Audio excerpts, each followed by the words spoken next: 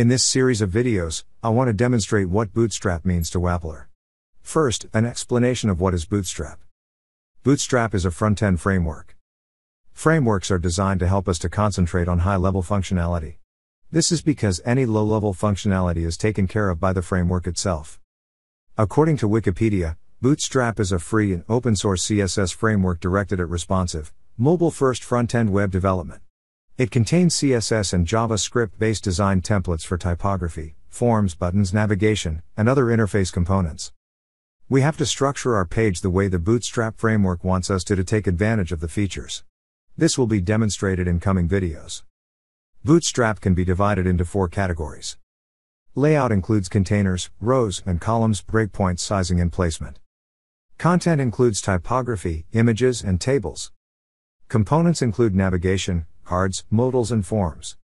Utilities include borders, colors, flex, and spacing.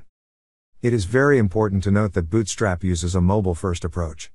A mobile-first approach involves designing a website starting with the mobile version, which is then adapted to larger screens. This has practical consequences for the developer. These will be explained in coming videos. For now, keep the mobile-first approach in mind. What do you need to know when using Bootstrap and Wappler?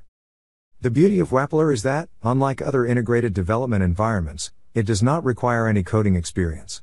However, if you want to improve your web development skills, you may want to brush up on HTML, CSS, and Bootstrap.